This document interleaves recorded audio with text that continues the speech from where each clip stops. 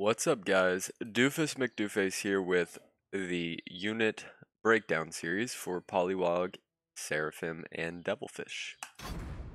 So let's get into it. Welcome to Nova. This is another one of the T1s. I just referenced it with Mask, but this is another T1 that, although it only has one upgrade, it has two different upgrades that you can do interchangeably the entire game.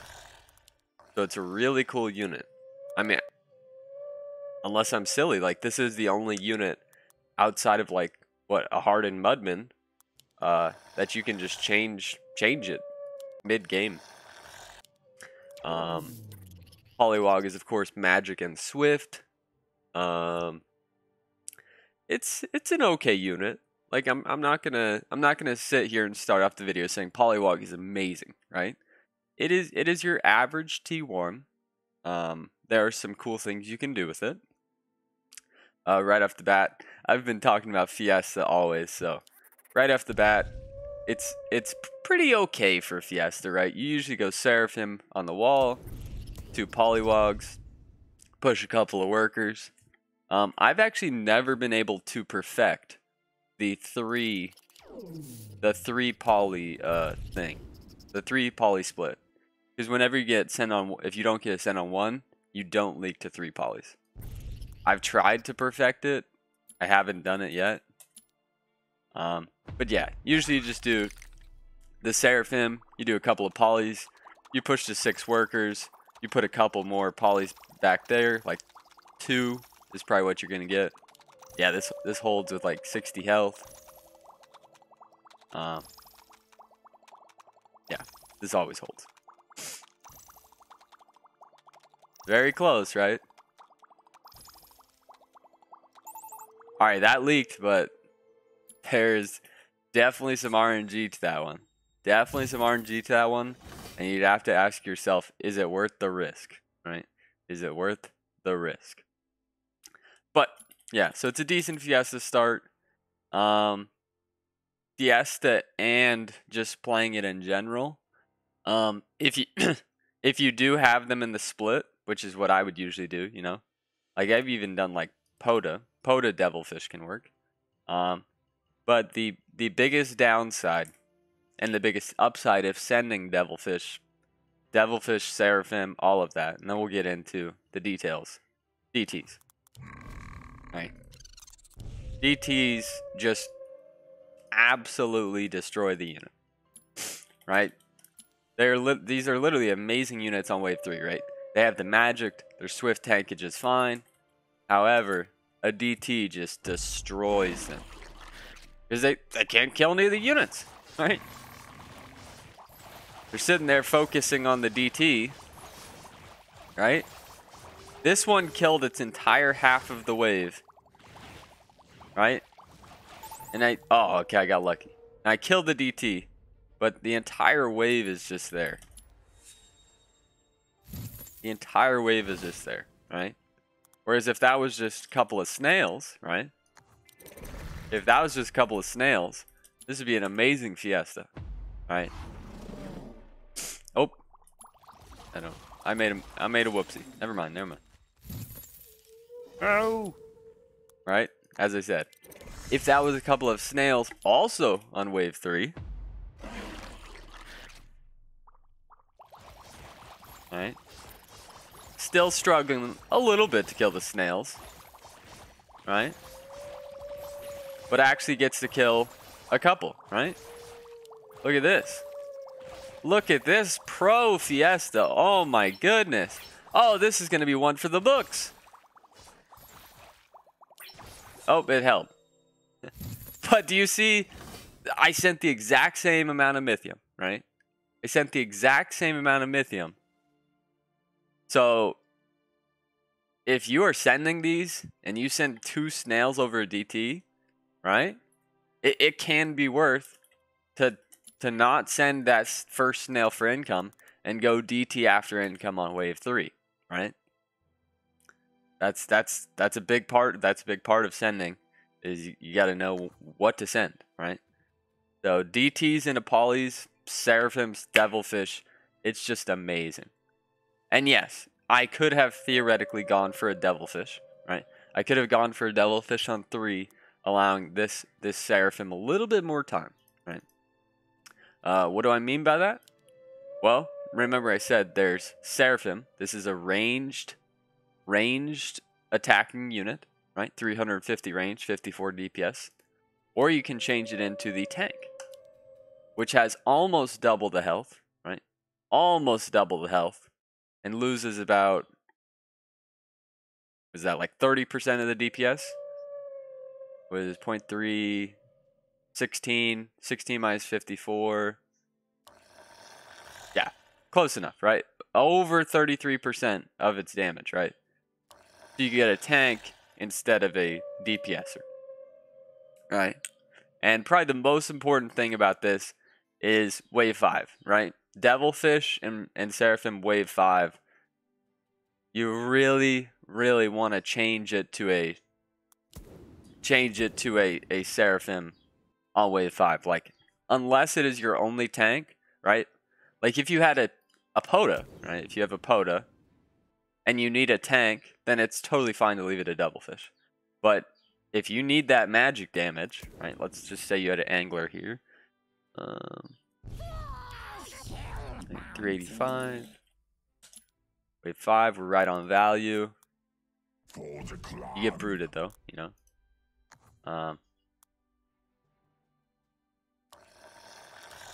So let's see what happens.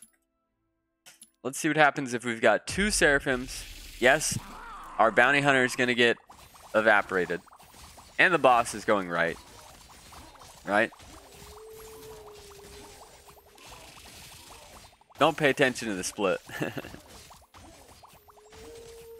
Alright, if the split wasn't important, 64%. Right? 64%. Right? But now, right, if we did the exact same thing, with Devilfish, I doubt that boss is going to die, right? That boss is not going to die. And the leak is going to be substantial, right? Because you need that magic damage, right? And you already had a fortified tank. So a 64 goes to 89, right? 89. And the same thing goes for wave 6, right? Now wave 6, you should change it, right? Wave 6, you should change it unless you have a really powerful damage. So with this exact build right here, right? Bounty Hunter is like awful on wave 6. So you don't need a tank for the Bounty Hunter, right? You need some DPS. Now you do want to keep the one on the right because it's not going to kill anything. Wave 6, you have even split here. The Seraphim will be our DPS. Alright, the Seraphim's probably going to do more DPS than both of those things combined.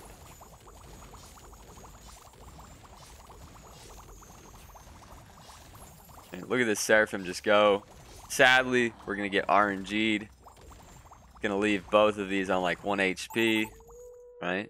But look at the Seraphim. Literally did more damage than both of those combined. Right? 67%. With both of them super close to death, right? Super close. Whereas if we had both of them as Devilfish, as the tanks, right? You're definitely going to kill one. But now our top damage is our Bounty Hunter, who is Pierce Fortified.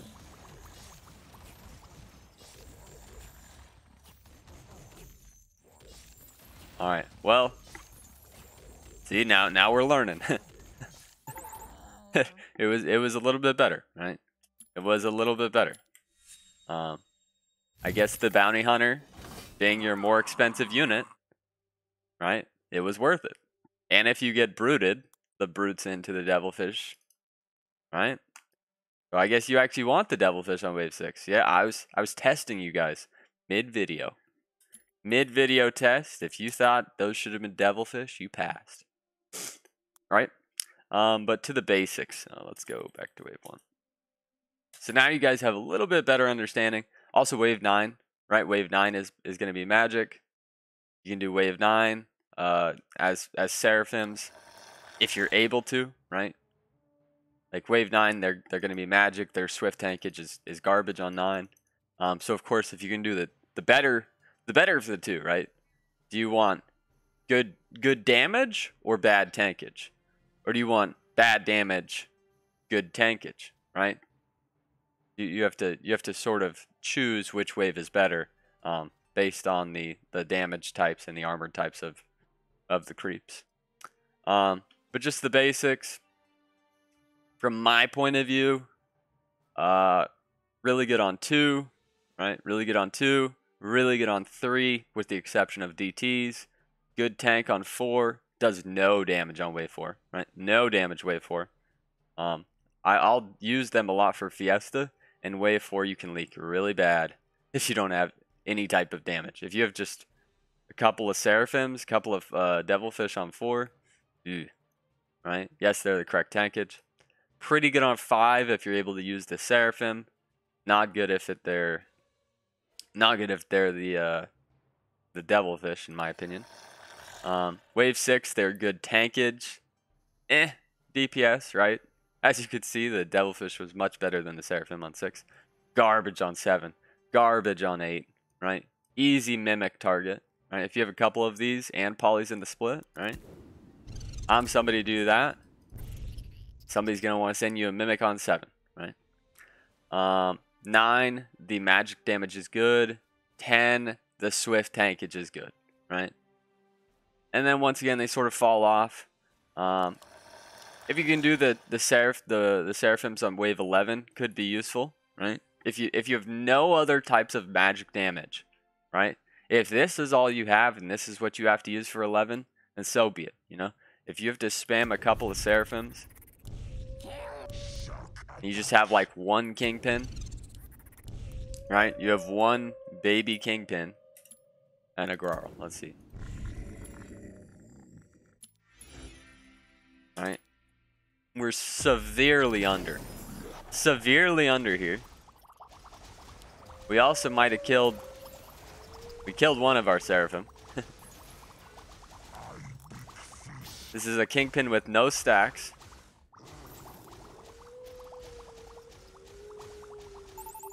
But, for example, the Seraphims did more damage than that Kingpin. And the Kingpin costs a hell of a lot more. But yeah, and then as the game goes on, like, of course you would want to avoid them, but if you can't avoid them, they're the correct tank on wave 13. They're the correct magic damage on wave 15. They're the correct tankage for Devilfish on 16. And then they're also the correct tankage on 18 and damage, but with the AoE thing of the 18, they'll all just die instantly. So you can do like Pollywog splits too, right? These are kind of like masks where you can do like a crazy Pollywog split. Could be cool.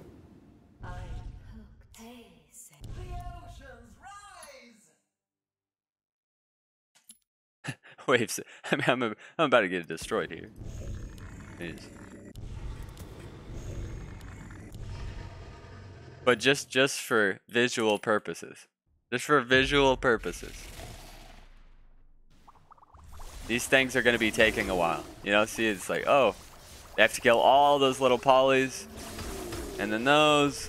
Now they're attacking. Now they're attacking. Of course, massive leak. I'm severely under 67. Yep.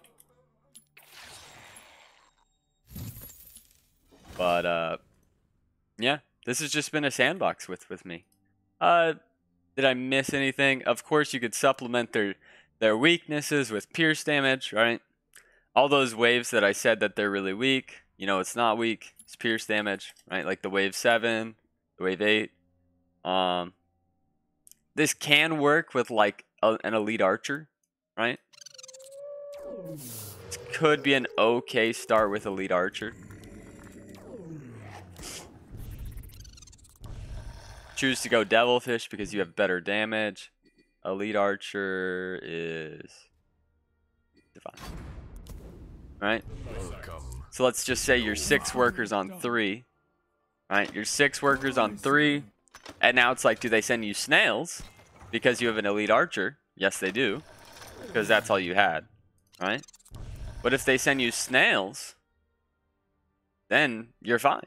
Right? Because then this Devilfish or Seraphim, I would probably go Devilfish, right? Let's say it's 3 snails on wave 3.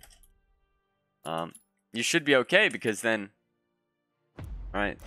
The snails are good into the archer, but they're not great into the Seraphim or Devilfish, whichever you choose to do. All right, archer gets the tank. Devilfish tanks for a while. It's gonna be pretty close here. Little bit of RNG. I will be honest. I think I lied. There should have been a Seraphim, right? Because if you have a Seraphim, then the archer would have tanked longer. It's set to 8-3. Another example. So we had 46%. Now, if it's Seraphim, you're gonna have an equal split because it's ranged, as opposed to the Devilfish is melee. All right, we only actually pulled 1 more. But better damage. Was I right or was I wrong?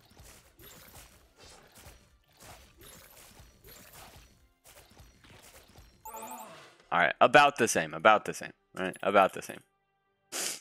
But that can be a really good start. If they get 2 snails, you're holding. If it's a DT, you're probably holding, you know. And that's if you're 6 workers, right? That's if you're 6 workers and you're pushing really hard. But I think that's pretty much it. You know, I like to just throw them in the split, send DTs into them, and yeah, decent Fiesta. I guess I can check my game stats really quick. I doubt they're very high, right? It's an average Fiesta at best. Just kidding, it's undefeated. Devilfish is undefeated for me.